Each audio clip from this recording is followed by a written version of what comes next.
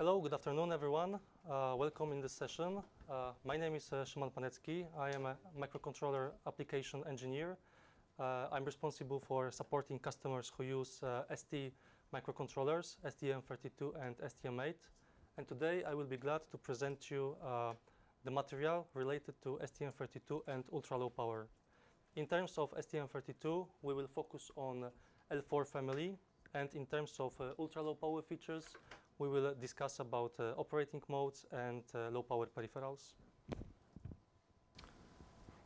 So this is the agenda for our meeting.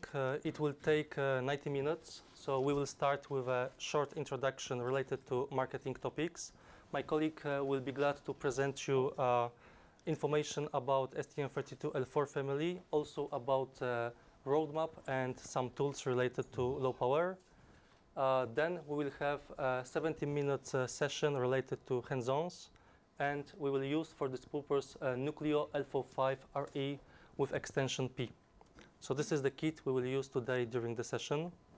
And we believe that based on the knowledge which you will get today, you will be able to present how easy it is to get started with STM32L4, how easy it is to get started with operating modes, especially low power modes, and how easy it is to build a complete backbone of a low power application.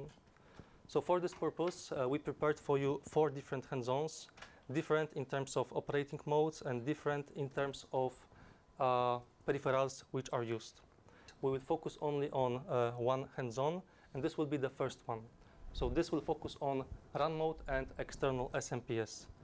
So I would have a question to you. Can you tell me what SMPS stands for?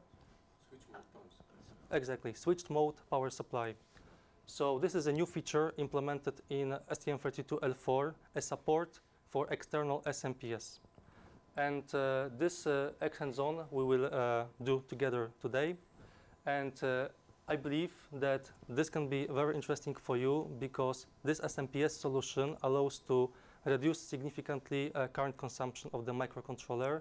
And in fact, it doesn't introduce you any serious limitation or drawback. So in fact, you can consider using it for a wide range of applications. And at the end, we will have short conclusions and questions and answer session. And also we will use this time to fill in the survey. Okay?